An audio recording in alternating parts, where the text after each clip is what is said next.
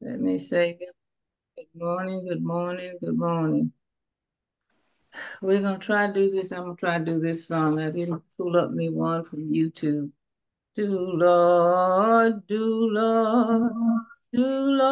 remember me. Do Lord, remember me. Do Lord, remember me. Oh, do Lord, remember me when I'm in trouble. Do Lord, remember me. Oh, when I'm in trouble. Do Lord, remember me. Do Lord, remember me. Do Lord, remember me. When I'm dying, Lord, do Lord, remember me. Oh, when I'm dying, Lord, do Lord, remember me. Do Lord, remember me. Do Lord, remember me. When the world's on fire, do Lord, remember me. When the world's on fire, do Lord, remember me. Oh, do Lord, remember me. All right, all right, all right, all right. Let us know for our scripture reading. I know we need the Lord to remember us, because if the world is not on fire, it's crazy. Okay. Our scripture reading is going to come from Psalms, the 23rd Psalm, in its entirety, and it reads as follows. The Lord is my shepherd, I shall not want. He makes me to lie down into green pastures. He leadeth me beside the still waters. He restores my soul. He leadeth me in the path of righteousness for his name's sake. Yea, though I walk through the valley of the shadow of death, I will fear no evil, for thou art with me. Thy rod and thy staff, they comfort me. Thou preparest a table before me, and in the presence of mine enemy. Thou anointest my head with oil. My cups runneth over. Surely goodness and mercy shall follow me all the days of my life, and I will dwell in the house of the Lord forever. May the Lord add a blessing to the reading and the hearing of his holy word. Yeah, let us just go in prayer for a moment. Father God, we may be few in number, but thy heart is set on you. And Father, we come this morning in prayer and thanksgiving as we uh, thanking you for your being trustworthy and a God who we can count on regardless of what the situation is. And as the song asks us, just remember me, Lord, when everything is going wrong.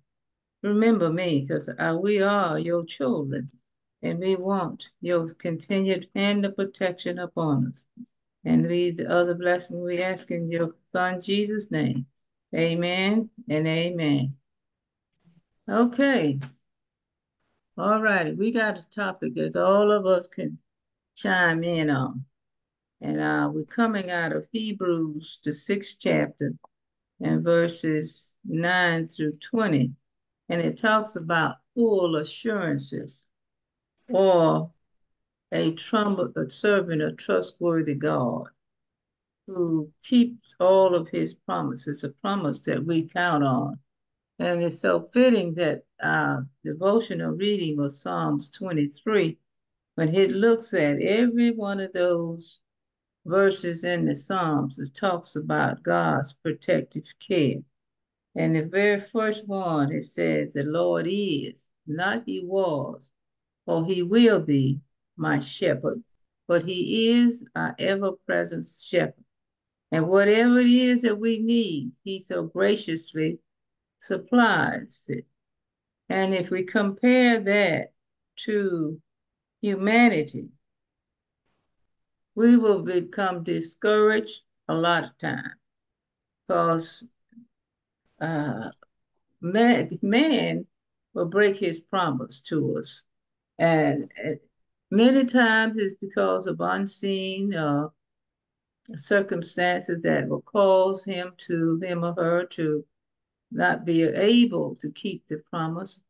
But we know that God is trustworthy. He's sovereign. And whatever he promises, it is going to come to pass. And if I waffle back and forth between the Psalms 23, because that is one of my favorite scriptures, it shows us just how trustworthy God is. And so the writer of this book of Hebrews is trying to get those Christians there is to not give up when life disappoints. Now, we all have had some of those. Yeah, if I could tell you, say, okay, well, what was your disappointment, Sister Kate? What was some of you'd have a long laundry list. Or Sister Servo, what was some of your disappointment? Had a whole laundry list. But then because that's just the world we live in. And when we have expectations of something, and when somebody promises to do something, we get disappointed when that promise is not kept. But we have to pick ourselves up and say, okay, I know who I can trust, and that's God. And it was, oh, maybe a couple of months ago, and I know this, but every so often you read things or people say things that bring these back to your remembrance. If we put God first, we won't get so disappointed when man disappoints us. You know. So this is what this lesson is trying to convey to us today. Whatever you're going through or whatever you're doing, and yes, we are out here on this Christian journey. We're witnessing Christ through our words and our lifestyle. But you know what? We live in a fallen world and we gonna get disappointed sometimes. Even when people don't show up for church, or we put on a program and it don't work out like we think it should have worked out. And I had to learn this. And one of the mothers of the church told me that, and she was a pastor, or founding pastor's wife, said, show it to God first. Whatever your program is, or whatever your endeavor is, get his approval before you go to man. Because God, when he gives his approval, he will walk with you every step of the way to make sure it is brought to a full completion. That's what the lesson is trying to say. When God makes us a promise, that's something we can count on. So now, and I'm going to tie this lesson in, but I want to really focus on trusting God always, because we have his full assurances that when he said, I will not leave you, neither will I forsake you, and I will take you by the hand. And when we are going through the troubled waters in life, and I'll lead you around those troubled waters. How many of us remember this song? Lord, don't move my mountain. Just Yes, give me the strength to climb the mountain. indeed. That's what we got mountains in our life. We have troubled waters in our life. But we thank God that we have a trustworthy, loving, compassionate God. Even when some of our dire situation is self-inflicted because of the situations the decision we made. How can we look back on this and say, if I hadn't made that decision, I wouldn't be in this trouble, this situation. If I had just took time and thought it through just a little bit more, I wouldn't, maybe things wouldn't been so. We have those, but you know what? Even at that, when we have our own self-inflicted wounds, God loves us so much, and He's so full of compassion. He just pick us on up and just carry us right on through, as if it didn't happen. See, those are some encouraging facts about God that we know and experiences that we have experienced in God. And if you're over 20 years old, you've experienced some things. And if whether you are old enough to recognize it or mature enough to recognize it was God that got you out of that situation. Mm-hmm. It was Him. So this is what the writer of the Psalms was writing to those believers that not to become discouraged when things doesn't go according to how it is planned, but they always take notice and take note of and be mindful of the fact that listen, you serve a trustworthy God. You serve a faithful God who is there with you every step of the way.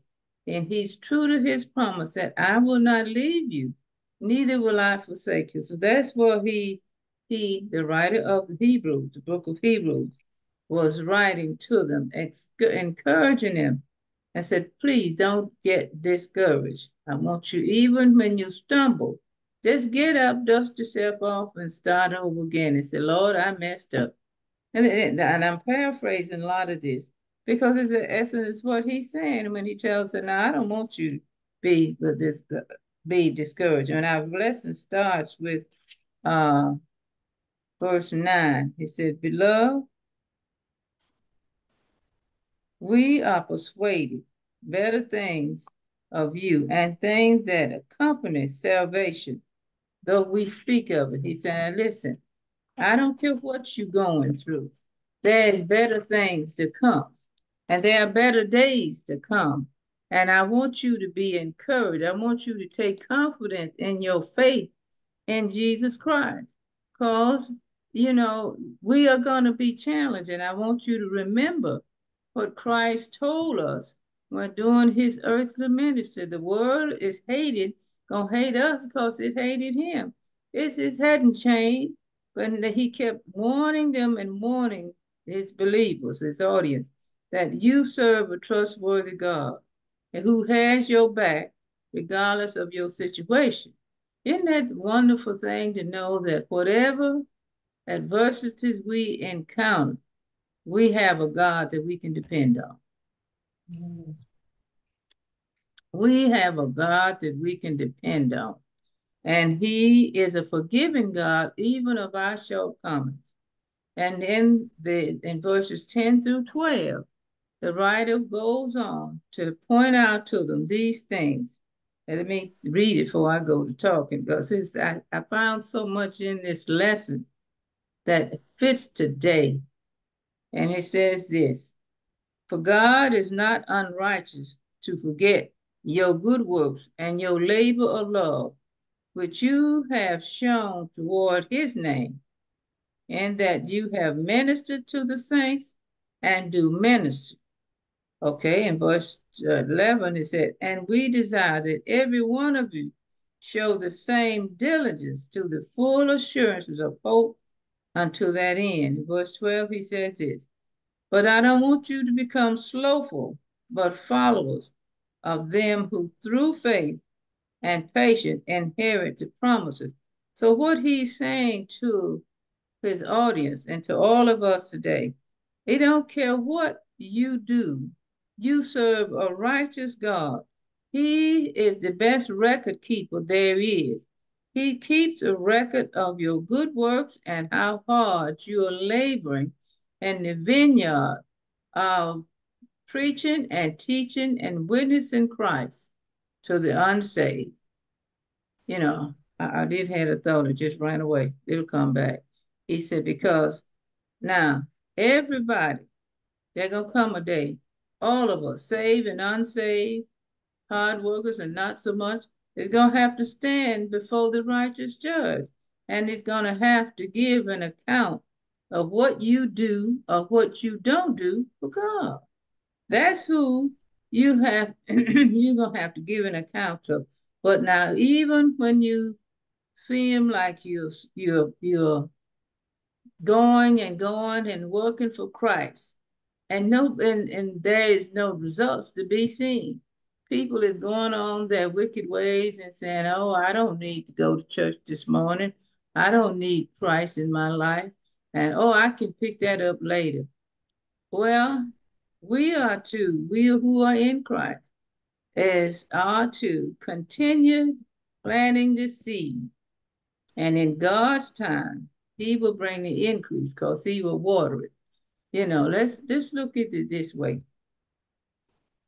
We plant how many of us got a garden or have had a garden? And We plant those seeds, right? Some Mhm. of us plant seeds, some we plant those for bushes. But we plant them, but we can't make them grow. And God, He has them, it just has His growing cycle that we water, and that's gonna keep on nurturing them. That's what we do in Christian life. We bring one in, we just keep nurturing them so they will grow. That's the water. But God will certainly bring forth that seed and mature that plant. And the same thing with our flowers. So the point I'm trying to say that the writer is getting over to the people at Hebrews and us today. Yes, you know how many times I have gotten discouraged being in this ministry this short time as a pastor, that I've gotten discouraged. And I had to step back and go and say, Lord, you gave me this. I asked you to grow it, and you're going to grow it at your pace. Let me stay in your will and walk with you and not ahead of you. See, this is what he's trying to tell. We do get discouraged, and I don't hope to tell us you surely will get discouraged because you want the best, even it's for your loved ones. How many of us, well, we all got children. How many of us tell our children A, B, C, and D, and they go on headlong the other way? We become discouraged with how they are thinking and how they seem to not be paying attention. We get discouraged. So what do? We have to remember, I am teaching you out of love. I'm trying to steer you out of love. And if you fall, I'm going to still love you. And God is the same way. And we be there for our children when they make an error. And God is there for us when we err. So, but we're not to get discouraged. We have to, just, as I said, sit down, take a deep breath, and say, Lord, I can't give up. I can't give up. And Yes. that's all the writer is trying to say to the people of his audience. And it's so funny and it's so applicable that these lessons apply to us today. We have to sit down and look, how do this fit into what we are going through today? What and how our society is. And if I ask all of you, I ask you, what is your take on how society is running amok? We have concerns about it because we know that it is sinful and it doesn't have to be that way. That's the whole thing I'm trying to say. Oh, but he said in verse 12, and I'll reread it, he said, now listen, do not become slothful, but always follow the righteousness. And the times when we seem like we face disappointment after disappointment, we tend to like it to beat us down physically and say, oh, I don't feel like doing anymore. I'm going to just stop. And that's what he's encouraging and said, now listen, you keep following God who is righteous. He's long suffering. He sees you from your head to toe, inside and out in your heart. And he knows that you are getting tired. And he will pick you up and say, do not become dismayed.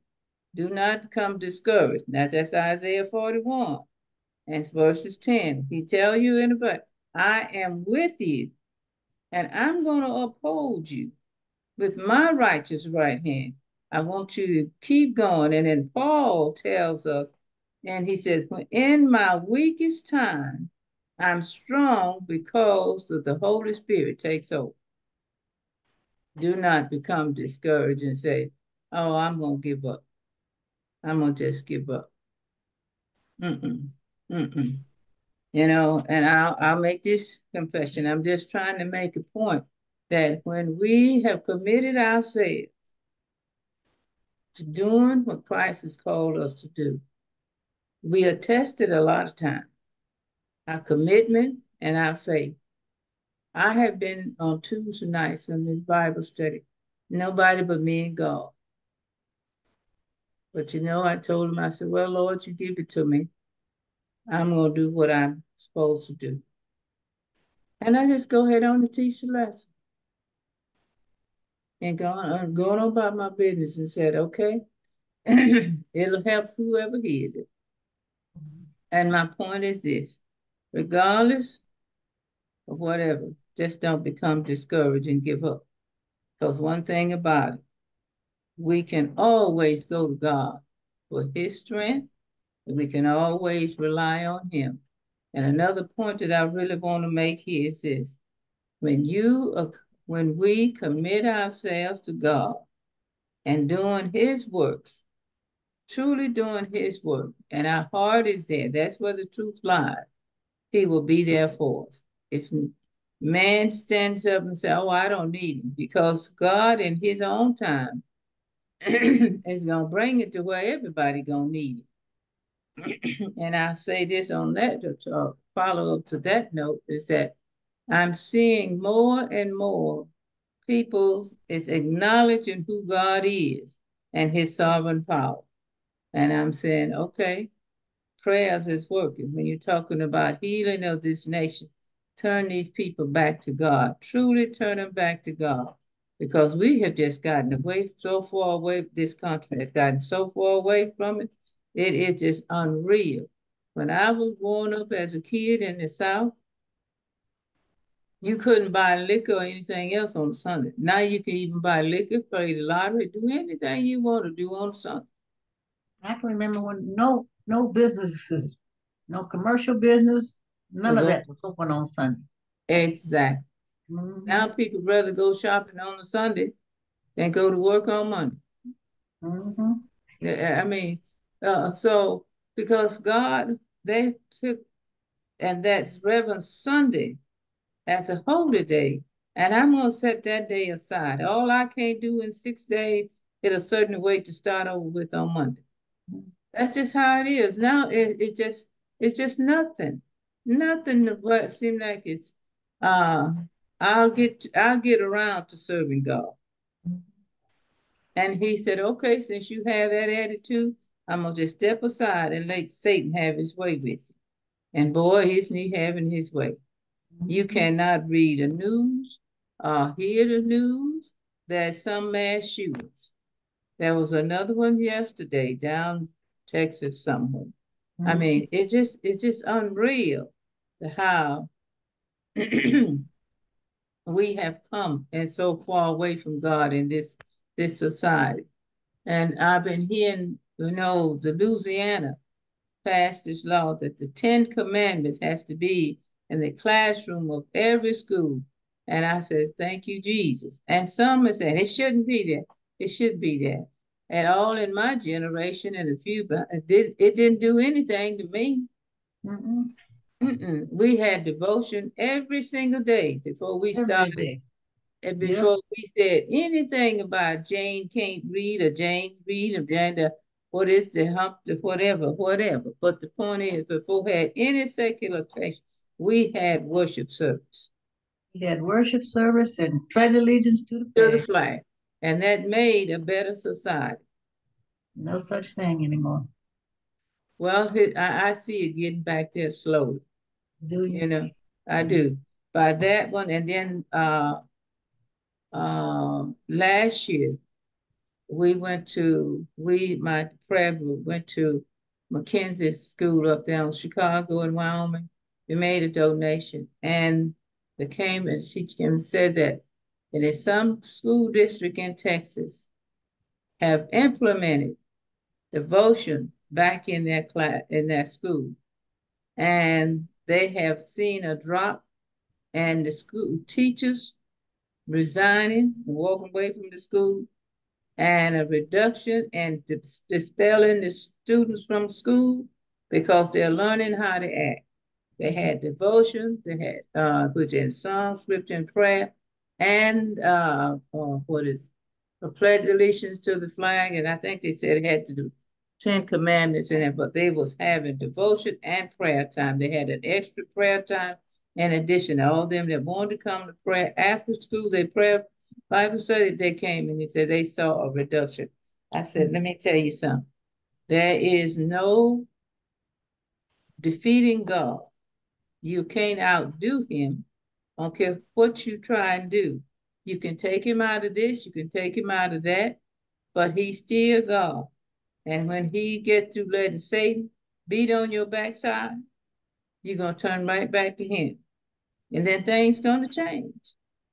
You know, I was telling my son the other day, and I said, son, you walked away from the church. I said, it's not about who is the pastor. It's about where your heart is and what is being said. I said, now, when you get tired of being whipped, you're going to come back to the church. Well, I can't. I said, no, you're not trusting God enough to let him make up the shortfall. There is no shortage nor failure in God. I said, well, ask yourself, who's keeping you all these time during your sickness and in your recovery? Who? I said, who do you think is keeping you, which you only has one functioning lung? Give him something to think about. Well, I hope he thought about it. Anyways, all of this to say,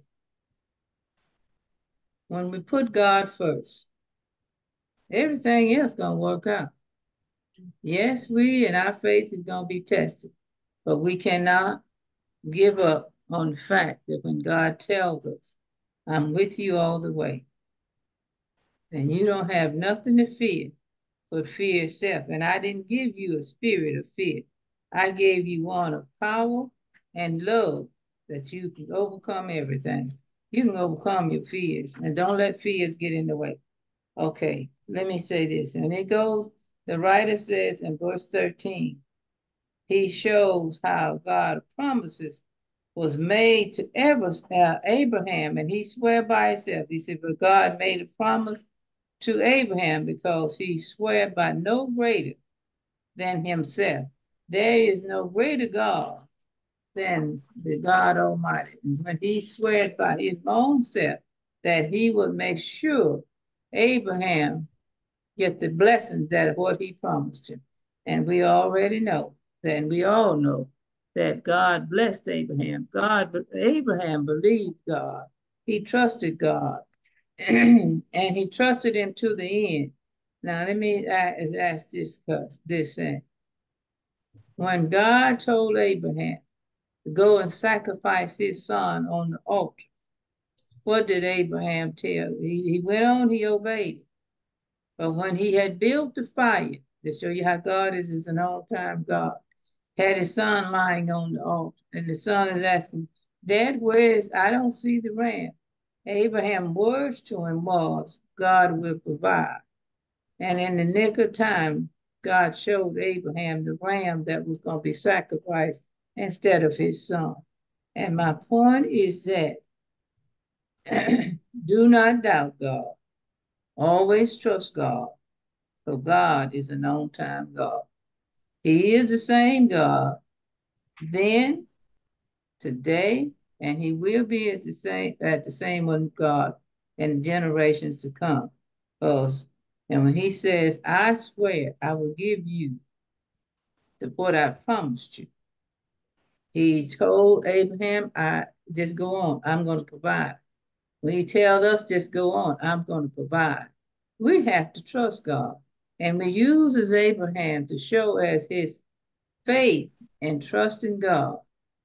And his trustworthiness in God proved beneficial.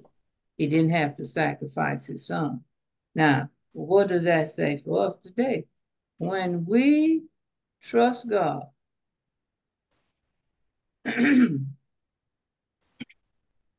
everything gonna work out okay. All right. Now, and then the other thing is that he told him, I'll make you a father of many nations. Because he trusted, he was faithful to God, Abraham. And that's what happened. Father Abraham now is counted as the father of many nations. All of those Israelites that believe in God, that they are counted as righteous, as the seed of Abraham. And so are we, as we've been grafted in through our faith. And that's that word faith again. Okay, now, okay. Now, in the last two verses, 29, 19, and 20, it gives us additional assurances when it says, when we have a hope as an anchor to the soul. Who is that? Jesus Christ is our anchor. It's no matter if you don't have Christ in your life, you are being tossed and by every wind of doctrine. You see so many of these people now that believe in all of these false doctrines instead of believing what the Bible says. So if you don't have Christ and believing that God's word is what's in that Bible, then what are you going to believe? You're leaving yourself open to be tossed back and forth by all these different false doctrines. And I know we've said this before, is that our churches, many denominations, is splitting because of what they are saying and adopting as doctrine of truth about this the gay and lesbian thing and what the scripture says.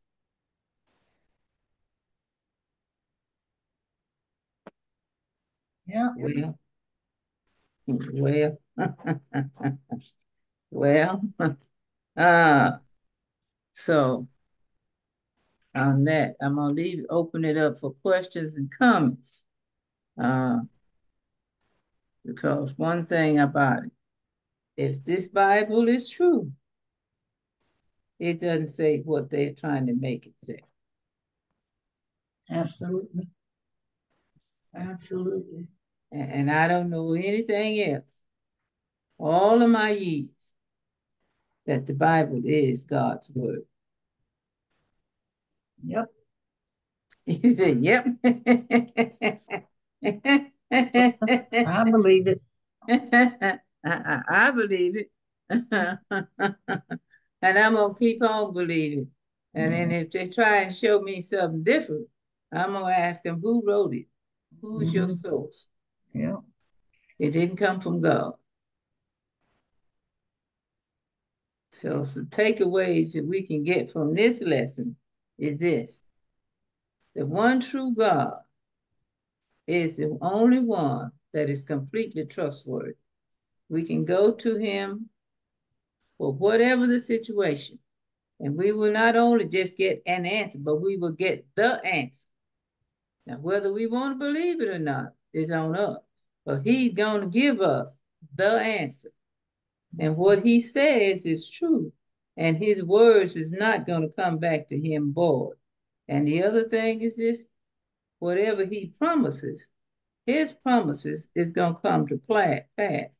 And therefore, we don't have to uh, be discouraged. We do get there because in our humanness, but we have to take a deep breath and say, oops, Lord, you here. I just need to feel your presence. I need your help. I need your strength. We have to understand man can disappoint,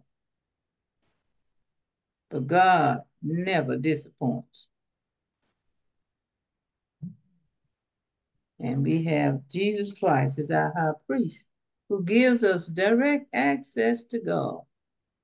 Now, I'll leave open for questions. Serving a trustworthy God. Questions or comments? I'll leave that open. Only thing I can say, uh, what you just said, I've heard all my life, Mhm. and my body just can't function no other way, and I trust in the Lord. And sometimes, humans, we get filled up with different emotions and things, but you have to realize that God has the answer. Yes, And right. with He that, has the answer. mhm. He has the answer. Well, I'm signing out, wife. I got an usher today at church. Okay, my dear. Well, we're glad to have you. And your Yeah, comments are always, I don't look at you as no visitor because you're not a visitor. You've been hanging in here with me ever since we started. well, Okay. it meant so much to me and encouraged me in very difficult times. And I really appreciate just I was being able thinking to. about Randy this morning. I said, Lord, I promised to go up there. I'm gonna have to find a way to get up there. Hopefully we can get up there next Sunday. But next Sunday is the fourth Sunday, right? No, Well, next Sunday is the fifth Sunday. yes, sir. Hmm. And because I got a long week. I got that event up at Carver Camp next Saturday. Oh, okay. He's, Yeah, but well, we'll get around to it. It's no big rush. He's thankful that he's here. We're here for him no matter what. You know. yeah, sure is. All Is right he then. coming down for the 4th of July? I don't know. I really Oh, don't. Hmm. oh, okay. Well, we're gonna certainly get up there to see him and have Oh, fellowship with him one after service. I can't go before then. I see. But okay, well, you have a good one. I'll talk to you during the week. All right. Okay, Miss Servo, you've been very quiet. Yes, Pastor. Just You've been listening. you've been very quiet. You over there? Just listening because Just, just listening. people talk about they have faith in God, they believe in God, but their actions is totally something different. And Uh-huh. it lets me withdraw from them because they're being a hypocrite. Yeah, prayer is They, your best weapon against it, I can tell you. and the first thing they say, oh my God, thank God, and this and that. I'm really looking at them sideways, like, really? Because they want it like now, That whatever they're asking runaway for. mentality. Yeah, yeah. It's sad. It's not our timing, it's God's timing. When he sees it fit, he know the way to maneuver. He know how to handle all situations. Yes, But he does. a lot of people want to handle it their own way. That's impossible. Yeah, all of that is true. And when we learn how to get in God's time, we're gonna be much better off. Okay, we're gonna get started and keep on moving here. And worship service. And I'm looking for something that I should have found it before I got started. But I'm gonna keep looking till I find it. How about that? But we're gonna go get started on with our worship service this morning. And I'll say good morning, good morning, good morning, good morning again, and good morning. All of us. It is a blessed day. And regardless of what the weather is, we're still blessed when we can wake up and see the dawn of a new day. Because so many didn't wake up this morning. But if God has blessed you to see another day, it's another opportunity for us to tell God thank you and to give him all the praises that, that we can muster, because he is worthy of all praises, our glory and our honor. And I'm going to do this song, and then we will get ready for our scripture reading and have prayer. And hopefully by that time I'll have found what I'm looking for. Okay. Have you got good religion? Have you got good religion? Certainly, certainly, certainly, Lord. Have you got good religion?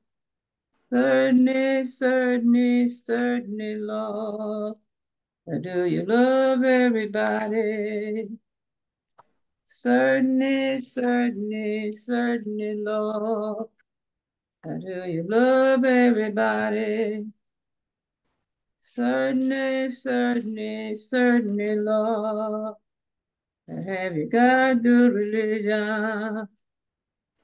Certainly, certainly, certainly, Lord. Have you been to the water? Have you been to the water? Certainly, certainly, certainly, Lord. Have you got good religion? Certainly, certainly, certainly, Lord. Have you been baptized? Certainly, certainly, certainly, Lord.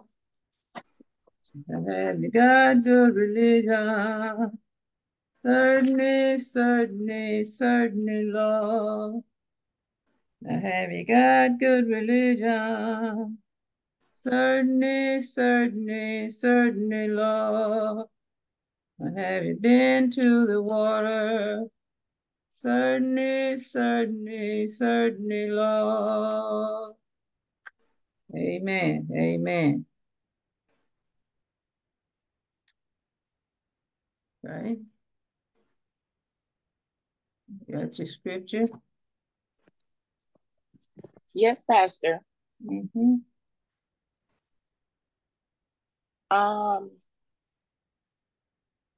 I look at this as faith as well. It doesn't depend on what component it may come from. James 4. Mm-hmm. 1 through 4. Okay. From whence comes wars and fighting among you? Come they not hence, even of your lusts that war in our members? Yea, lust, and have not. Yea, kill, and desire to have, and cannot obtain. Yea, fight and war, and yet have not, because ye ask not. Yea, ask and receive not, because of ye ask amiss, that ye may consume it upon our lust.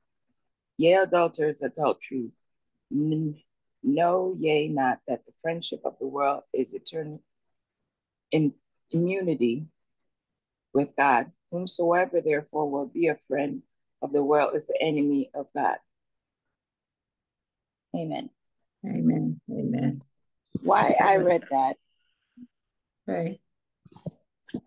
Because the faith in our lives depends wholly on God, no matter what the circumstances may be. Absolutely. Absolutely. And if we love God like we say, why we're not following his word for word? He haven't stirred us wrong so far in our lives. He never stirred us wrong. Right. And that's why I had to read that. Because some people, from what I've been around, I see things that they don't. but they talk about God. Mm-hmm. Okay. All right. Okay.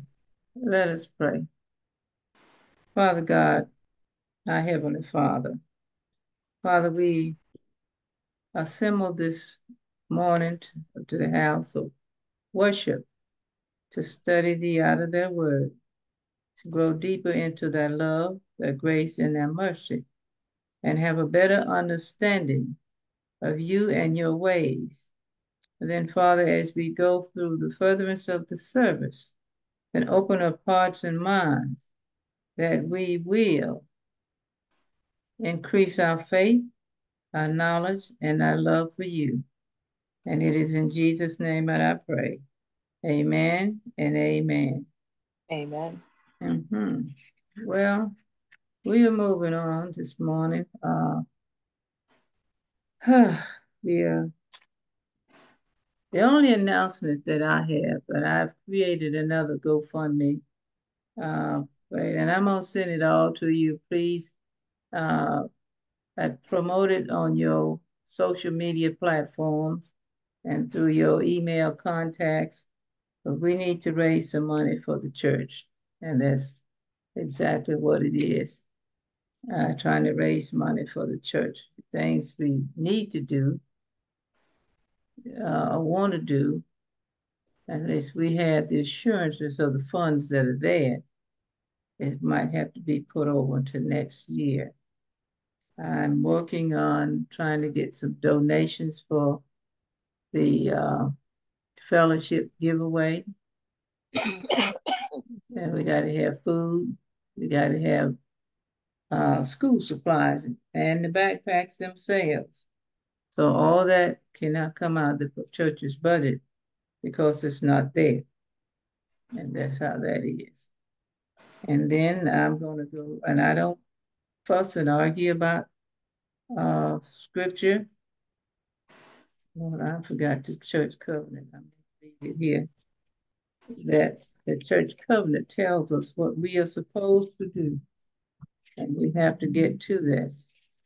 So let me step back and read the church covenant before I start talking about giving, because we are not giving it to the pastor, because I don't get any money from the church. I serve at the will of God. Free. The church covenant. Having been led as we believe by the Spirit of God to receive the Lord Jesus Christ as our Savior, and on the profession of our faith, having been baptized in the name of the Father, and of the Son, and of the Holy Ghost, we do now in the presence of God, angels, and this assembly, most solemnly and joyfully enter into a covenant with one another as one body in Christ.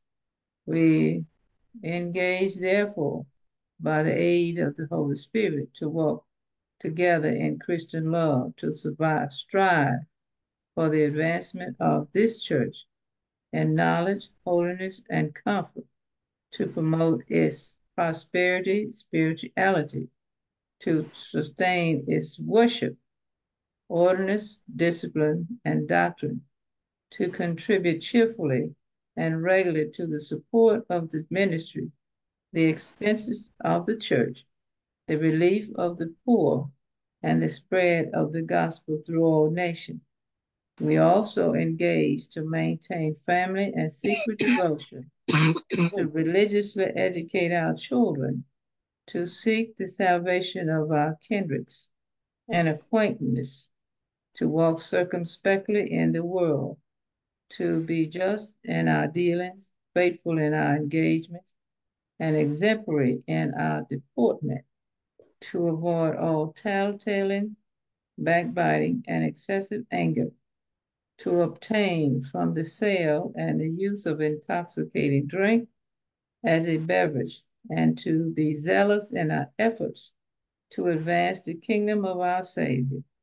We further engage to watch over one another in brotherly love, to remember each other in prayer, and to avoid each other in sickness and distress, to cultivate Christian sympathy in feeling and courtesy and speech, to be slow to take offense, but always ready for reconciliation and mindful of the rules of our Savior to secure it without delay. We moreover engage that when we remove from this place, we will as soon as possible unite with some other church where we can carry out the spirit of this covenant and the principles of God's word. Amen and amen. Amen. Now we're ready for our altar call.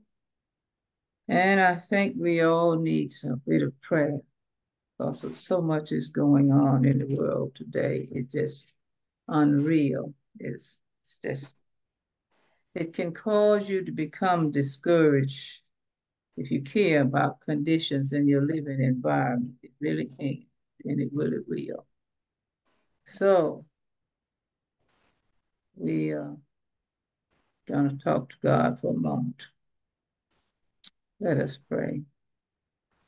Our Father and our God, our Heavenly Father, who is the creator and sustainer of all creations. Father God, we come this morning to say thank you. We cannot come in your presence without saying thank you for your love, your grace, and your mercy.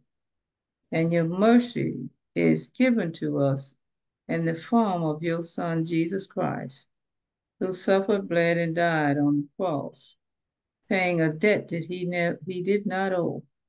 And all who believe in him and accept him as their personal Savior has been assured salvation.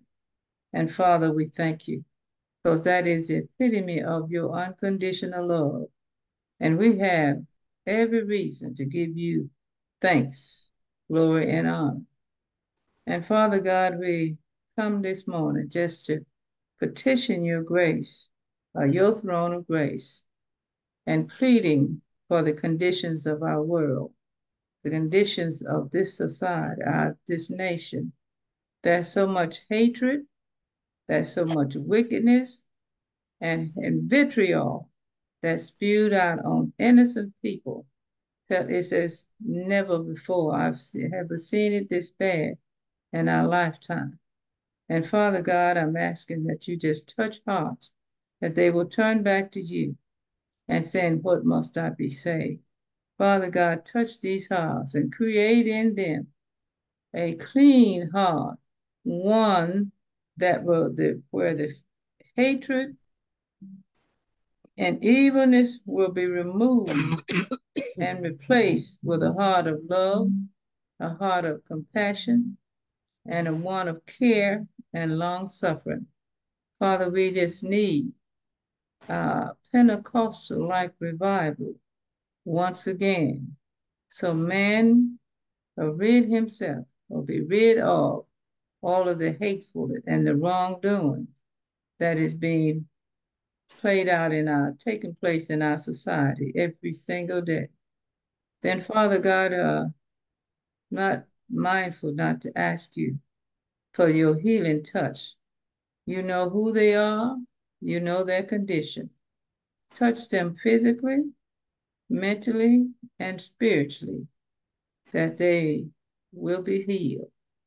And then, Father, touch the comfortless and give them comfort, because you are the comforter. And where there's counseling is needed, Father, you are the counselor. There is no greater counselor than you, Father, and we thank you. And then, Father God, we're asking that you just go in the schoolrooms, Father. Touch everybody in there, from the administrators, the teachers, to the children and the janitor, because there is no less person one of the other. They all is your children, and they all need your protection, your guidance, and they have your love, and let them recognize that you love them unconditionally. And Father, schools have let out. I'm asking fathers, you just go with these kids and their summer activities. Keep them safe and under your protective wings. And Father God, I don't want to leave out our churches as we are open in your name, Father, and make it the true church as only you could have it. Then the ones who you called to preach and teach your word, preach nothing but the truth of your word. And Father, we just thank you. And Father, that your spirit reign in our churches. And I'm thanking you for having your spirit in this church and touching each and every one of us, and then allowing me to speak what you have given me to say, because you know who needs to hear it and who that will be effective in all the hearers.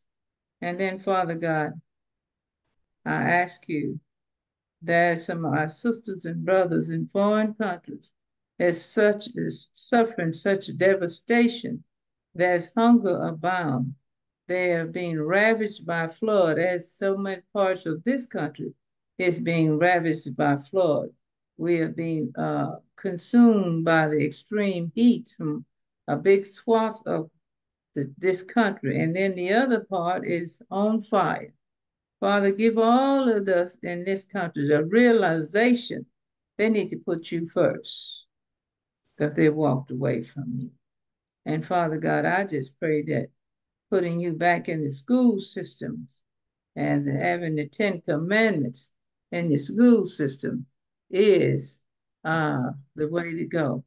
And having putting you first is the first step, and putting you back in the lives of all of your people. Then, Father, I ask that you touch parents and they be godly parents and live for you and being an example for your children, their children, as all of us belong to you. Then, Father God, we thank you in advance for hearing and answering this prayer. Father, we are praying this prayer in the mighty name of your Son, Jesus. Amen and amen. Amen. Okay. This morning, our message is coming from, we're still in Hebrews and 11th chapter. We're going to pick up at verse 30 through 39. And I'm doing a series on faith. And so we're talking about faith over fear. Faith over fear. And for the next 2 Sundays, we're going to talk about saving faith and a transforming faith. That's where we're going to go with these next Sundays, because faith is the key ingredients to salvation. And we have to have faith in God in order to be believe that he is who he said he is, and he do what he said he will do. Okay? Now, let me get over here to Hebrews. Somehow I didn't put it in my book. I have it somewhere.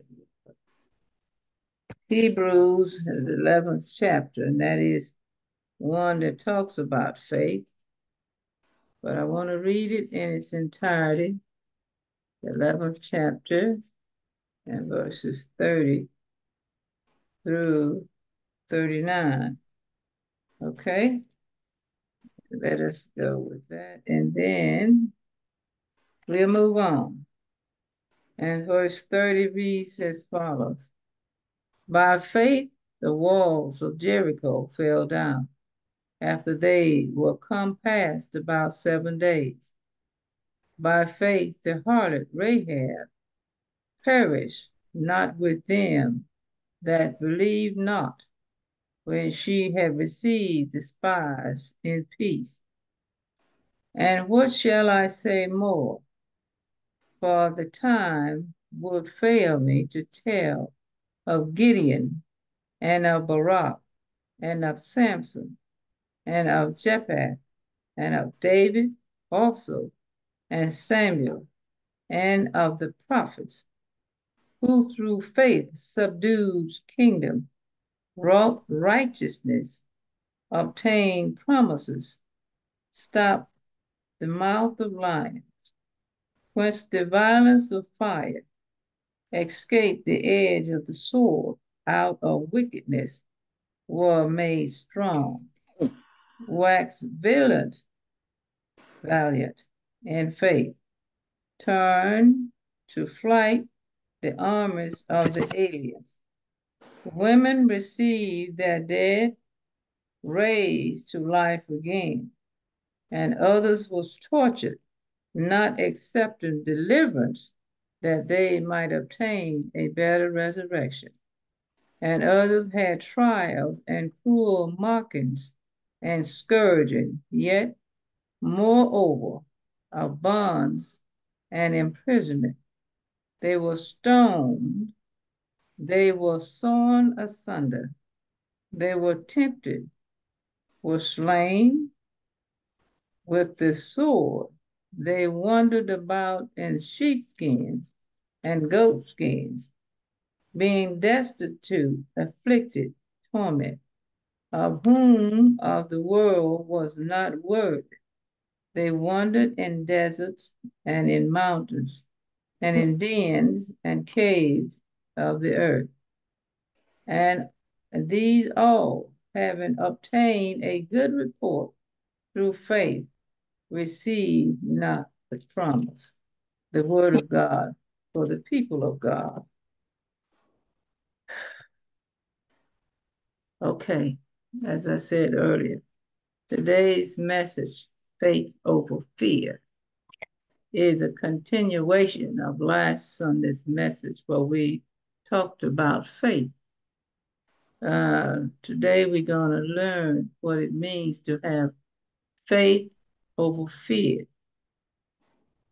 Biblically, it's evidence of those who practice faith over fear and their reward of what they received as a reward for having faith over fear and not allowing that fear to overcome them and cause them to turn back and not receive the promise of God.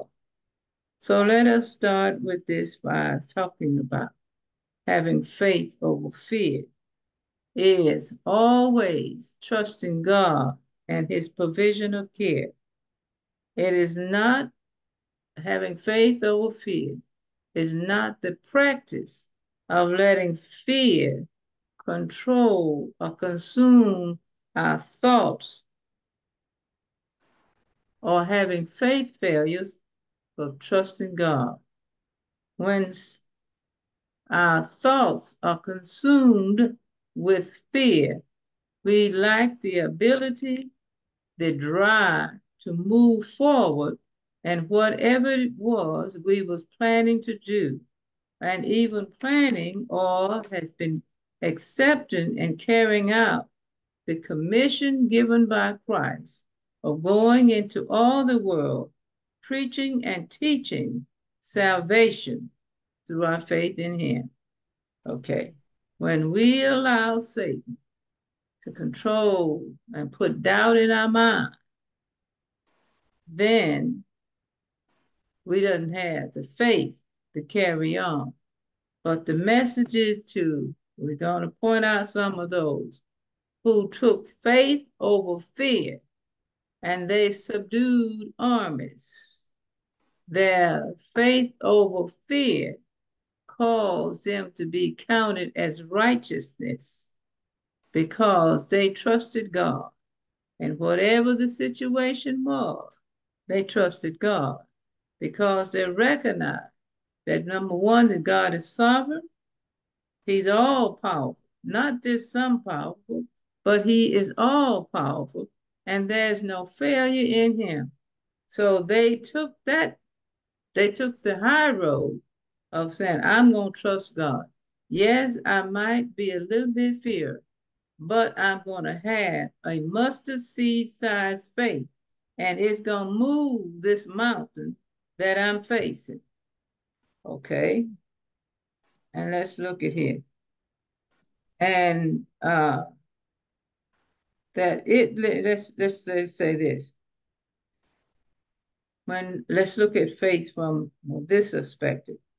that knowing that we can trust God, even if we do not have a clear understanding of the situation or the direction we are to take or what's going to be the outcome.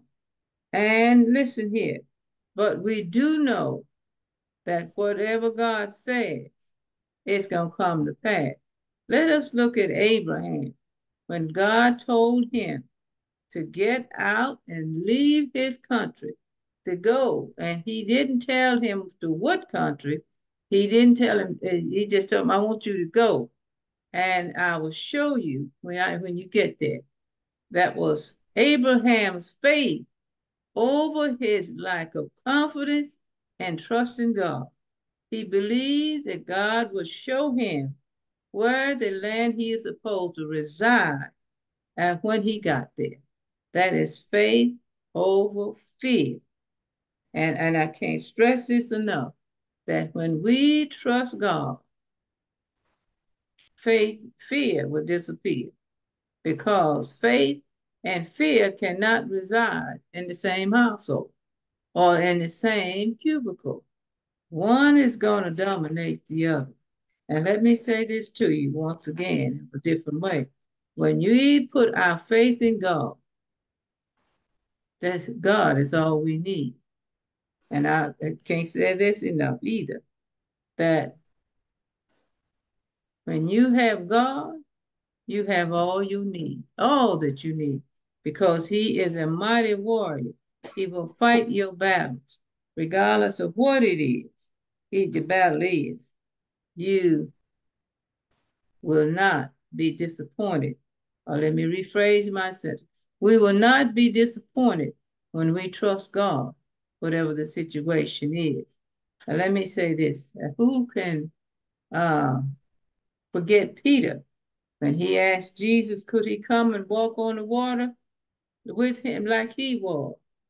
And Peter had faith and kept his eyes focused on Christ.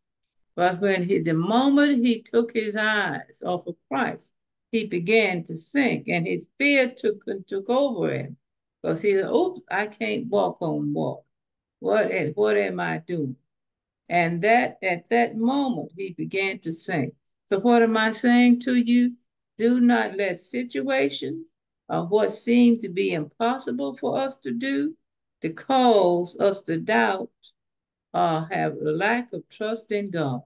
Because, and I don't know how to say it, but God is a trustworthy, never failing God. And as long as Peter kept his eyes on Christ, he was walking. Situations will come in our lives that would sometimes cause us to take our eyes off of God. And I want to say to you today that it can be a tactical work or tactical maneuver of Satan. But then on the other side, God allows situations to come in our lives to test our faith in him, that he allow us to see how we going to trust him, how dire the situation is. When we can keep our focus on God and stay centered in Christ, there is no situation we can encounter or we will encounter where we'll not overcome it with faith in God. And the whole point I'm trying to say is this: we must always have faith and never let our fears conquer us, because one, Satan is a defeated foe, and he is out to defeat us. He calls us try to have a defeated attitude or defeated mindset, or the mindset that this look too big, I can't conquer this. And I can tell you this, and let me say this to you to try and bring home a point that I personally am battling with. I saw a building, church building. Yes, it's huge. It's in disarray, but the potential is there.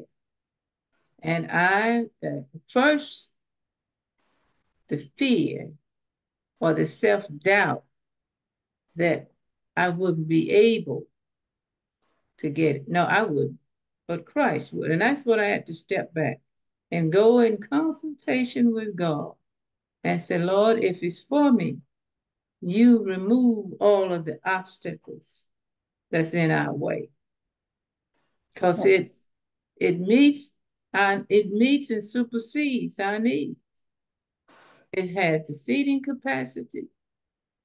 It has the classroom, and it's already set up for a daycare or an after-school program. That is nothing but God. He's testing my faith. How am I willing to walk and trust him? And I'm trying to get this point over to you today because this applies to me. I'm human, and I'm saying, Lord, I trust you. And if it's for me, make it very plain. And remember, and Scripture tells us, we walk by faith and not by sight. And I'll take you back to Abraham.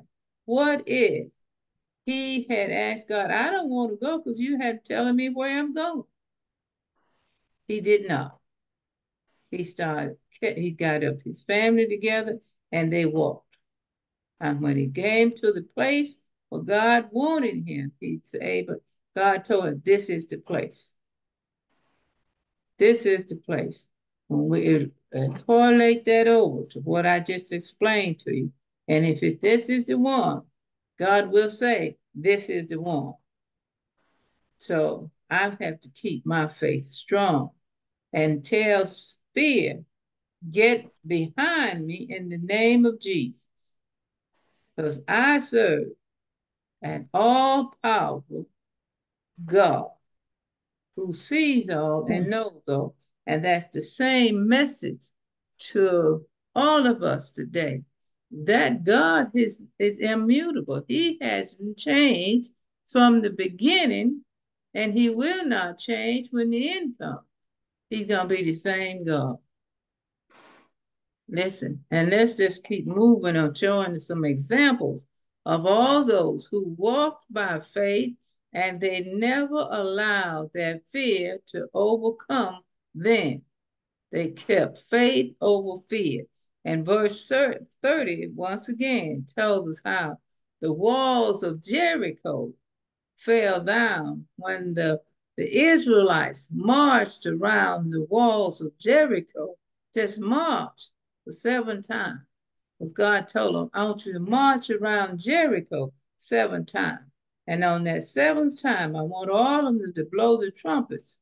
And when they followed God and kept faith in him, on that 7th time, those walls came tumbling down. Point, trust God. Have faith in God. Look at the harlot, Rahab. When the spies came, the Israelite spies came to her to hide her out, she risked her life and she hid them so they would be saved. And in the end, her faith was counted as righteous to her. She was saved in her household. And the point, and you'll hear me once again, faith over fear. When we have faith in God, there is a reward and success from our faith over fear. Okay? Let's look at the bravery of the following persons who their faith had faith over their fear. Gideon, Barak, Samson, Japheth, David, Samuel, and all of the prophets who stood in the face of evilness in their time and took their faith on God and told the truth of God's word. They proclaimed the truth regardless how dire their situation were, or the situation in their time were, and how the magnitude of sin were, they stood firm on faith. And these other warriors that we talked about, how look at David, regardless of what he was facing, he knew who had his back, and that was God. He's the same God. When you exercise faith over fear, God has your back. Because he said in his word, he will never leave you, nor will he forsake you. And that has not changed. And it will not change. Okay? Now, David, I know this is a much noted scripture passage in the Bible. David demonstrated his faith when he faced this giant Goliath. David was a young lad. He took 3 rocks and he walked in the name of God. And we know the story. He took 1 rock and hit the giant in the forehead. And God guided that rock to where there were no body armor that the giant had on, and slew him. And the point I want us to get over this is that in the mighty name of Jesus, faith abounds. And David is a perfect example. He slew that giant and then took the giant's sword and cut his own head off with it. The faith of God. And God will always overcome the fear of the enemy. And know this, God is the only one who can destroy our body and our soul. Our enemy can only destroy our body.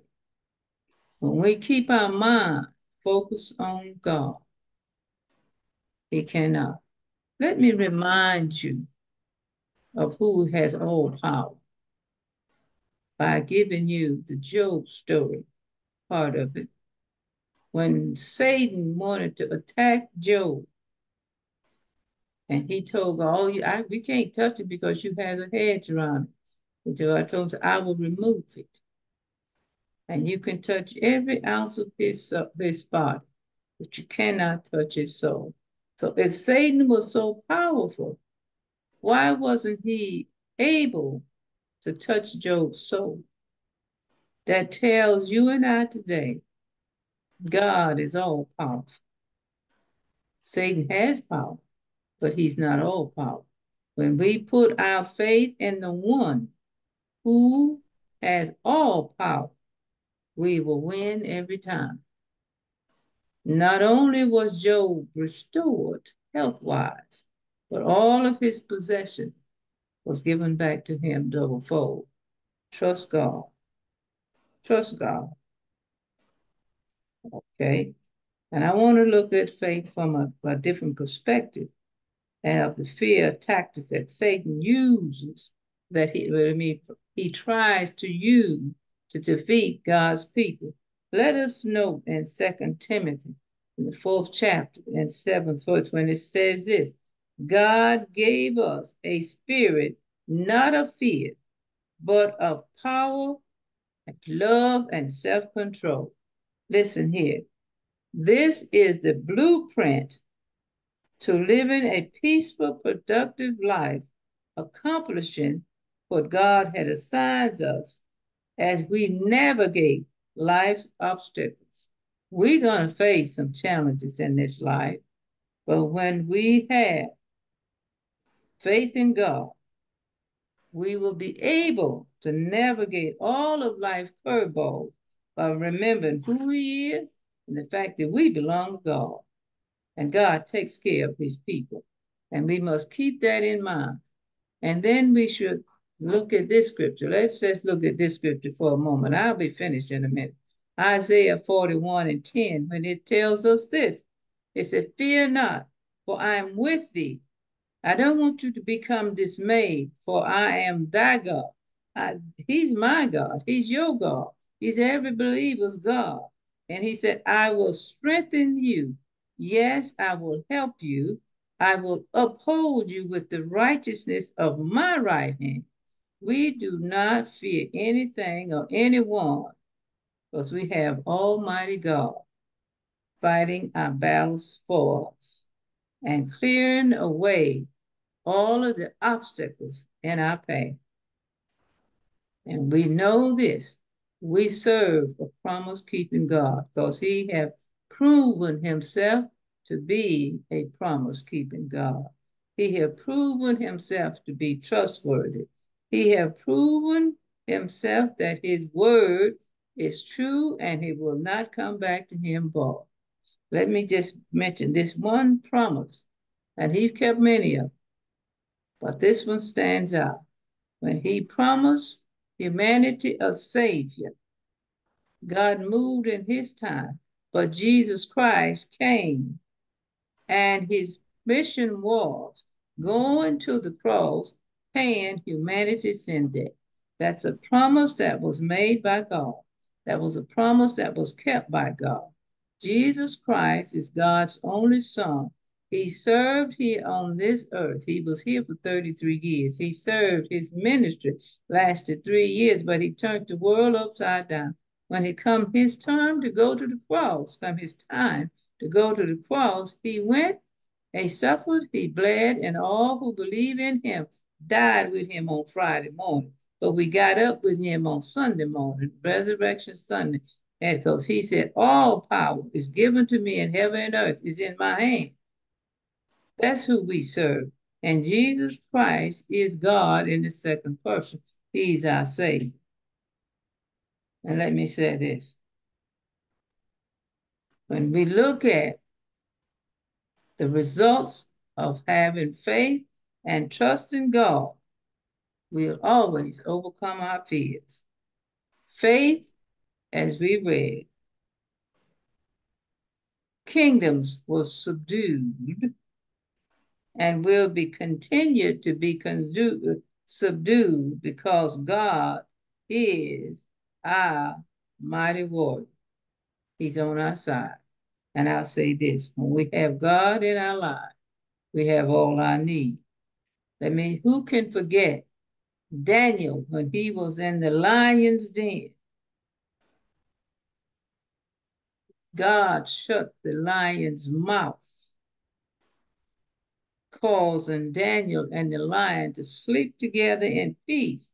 Why? Because Daniel's focus was on God and God's promise, protection, and deliverance. Instead of him, Daniel, seeing himself as the lion's dinner, he kept his focus on God and seeing God as his deliverer. That's a big difference. Instead of him seeing fearfully and fear causing him this, no, I'm going to be eaten by these lions. No, he kept his focus on God and God as his deliverer and delivering him out of that situation because of his faith in God. And that says to us, even when you're in the lion's den, keep your focus on God as he is our deliverer. Listen, and let's say this, and I'm almost finished. We can reflect, as I alluded to, the Old Testament prophets' faith that was counted to them as righteousness. So will our faith in Jesus Christ. And when the prophets were tested, they stood firm in their faith. They never doubted.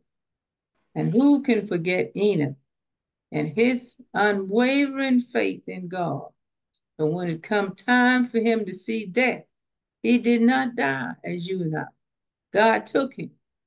That's faith. Faith. And do you know that when Noah was told to build an ark, and all of the sinfulness that was going on around Noah and the mocking that was going on against Noah, he never wavered in his faith in God. He diligently went about his business, preaching repentance and building his ark, because God had told him to. Listen, Paul in Acts encourages us to keep our faith in God. Psalms 55 and 22 tells us, I don't care what you're going through, cast all your cares, give it to God and leave it at his feet. He will take care of the situation. We are to trust God and nothing else. For God is bigger than our problem. Even I'm giving you some scriptures for us to remember when we're going through these times that can come to mind. Deuteronomy 31 and 6 encourage us to do this. Be strong and of good courage and fear not. And it said, nor be afraid of them, who them is our enemy. For the Lord their God, he is he that will go with us. He will not fail us, nor will he forsake us. Now that's God's word. That's God's promise to us. I want you to be strong in me. I want you to be of good courage. Don't get discouraged by the situation or all of the evilness that's going on around you. Listen, I'm here with you. I'm going to be here with you. I'm not going to fail you because there is no failure in me. And I don't want you to forget me because I'm not going to never leave. I'm always with you. And Psalm sums it up this way. Psalms 56 and 3 says, when I'm afraid, I put my trust in you, God. When we put our trust in God, all of our fears are gone. Because there's something about the presence of the Lord that calms our fears, our worries, and our disquieted spirit. So then what? When I'm afraid, that's what the psalmist is telling. Because he was human just as you and I. I put my trust in God. All of my worries, all of my fears, and even my uncomfortable spirit became calm as the calmness of the sea, because God is in control.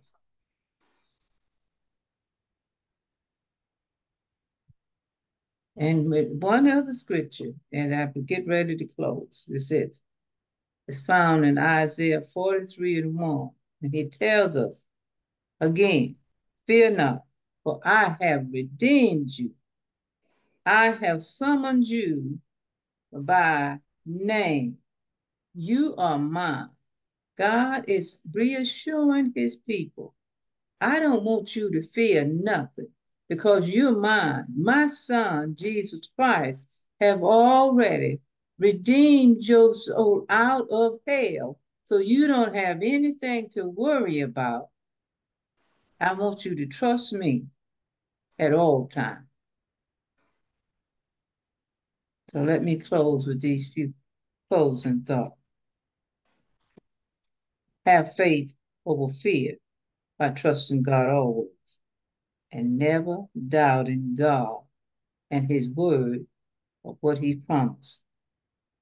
We have God, the Holy Spirit, living in every inside of us, believers, who encompasses. He is our strength when we are strong. He empowers us to face our enemy in confidence, knowing that we have a mighty warrior on our side, fighting our every battle, not some, but every battle. When he tells us, Cast all, he didn't say some, all your cares on me. I'll take care of it. He's telling you, whatever is going on, give it to me and I'll take care of it. Then, let's look at this. God dressed us, believers, his soldiers, for the spiritual battle that he knew we were going to face. Let's look at what he put on us. He gave us the helmet of salvation. He gave us the gospel of peace. He girded our loins with the God's truth. And he gave us the breastplate of righteousness, his righteousness. And then he took the shield of faith and gave us that unwavering faith so that whatever, how bad the situation comes, we will stand fast in our faith in him. And he gave us one offensive weapon, and that was the sword of the Spirit, his word. And he gave us that conquering faith every time. Faith over fear. Father God, I just pray that the words that were said today was designed to encourage all of us to have faith over fear. And how we can do that is by always trusting you and never doubting the words that you say, because you are God, but you are a promise-keeping God. You never leave us, nor will you forsake us. And Father God, I just pray that this prayer, this message touches hearts of everyone. It is in Jesus' name I pray. Say, open the doors of the church, and if you're here and want to join this branch of Zion, feel free to do so by letter, by Christian experience, or by for water baptism. And you can text me at 248-225-8744 and say, I want to join your branch of Zion, Shepherd Ministries, or I'll go through our website, theshepherdministries.org, membership. I will trust in the Lord. I will trust in the Lord until I die. I'm going to stay on the battlefield. I'm going to stay on the battlefield until I die. This concludes our worship service for this Sunday. Hopefully the message resonated with you and found some pointers from the message, faith over fear. So we'll have our closing song. God be with you. God be with you until we meet again.